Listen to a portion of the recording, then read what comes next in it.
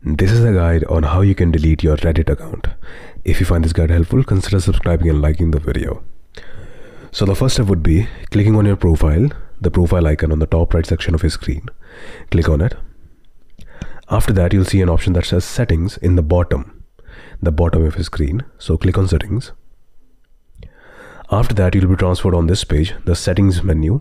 Click on the account settings for, on the top, you'll see an option, the account settings for, and after that, you'll see your username. For example, I have my username dprezzo after that. So it's account settings for dprezzo. So click on this. After that, on this page, what you have to do is, you have to scroll down like to the very end. And then you'll see an option in the red color that says delete account. So you're going to click on this. After that, you'll see a warning that it'll permanently remove your Reddit account and your posts and comments and messages. Alright, nothing will be saved. It will be deleted. So once you're done reading this, you have to click on yes, delete.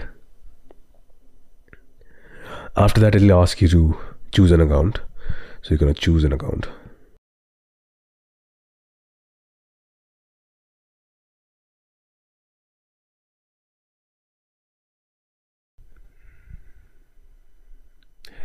And there you go, it says the account deleted.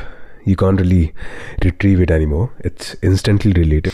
And by the way, when it asks you to choose an email, you have to choose the email that your account is linked with. Alright, so yeah, choose the email and it'll be instantly deleted. And that's it. That's how you delete your Reddit account.